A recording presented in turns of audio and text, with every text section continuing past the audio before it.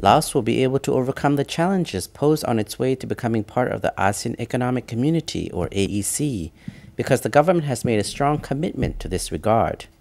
Speaking to our news team is Australian Ambassador to Laos, Lynda Worthaisong, said the Australian government is keen to be part of the preparation by Laos, including awareness building on integration for the country's people.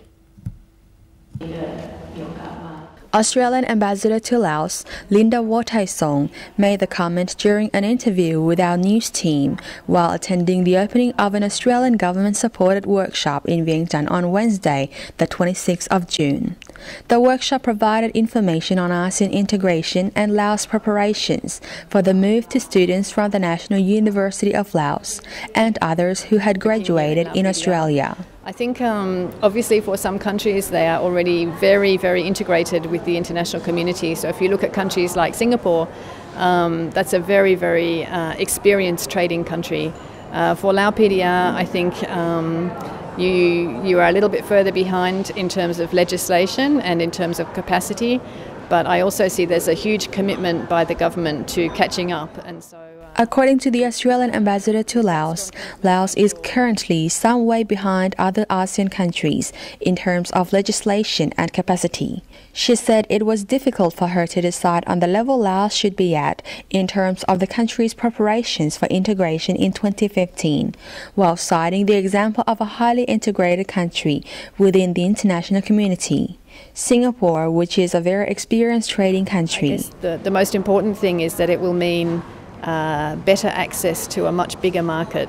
So businesses here in Laos PDR will have much better access to other markets in the region. There'll be a lot more free exchange of goods and people. So there are a lot of really exciting opportunities ahead, I think, for Laos PDR and other countries in this region. And Australia very much looks forward to being a part of that.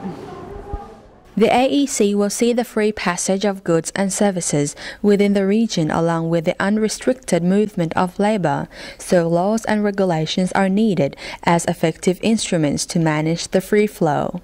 According to her, despite the many changes that have taken place since Laos joined the World Trade Organization, there are still many laws and regulations the government needs to put in place between now and 2015, when all the ASEAN countries come together in the community. It's especially challenging for a country such as Laos PDR because Laos has only just joined the WTO, the World Trade Organization. There are so many changes already taking place in this country. So there are many new laws, many new regulations, lots of changes that will take place between now and 2015 when all of ASEAN comes together in a new economic community. The ambassador also pointed out the opportunities that Laos will gain from the AEC. She noted that Australian firms will have more opportunities because businesses here will have the best access to other markets in the region, with more free exchanges of goods and people.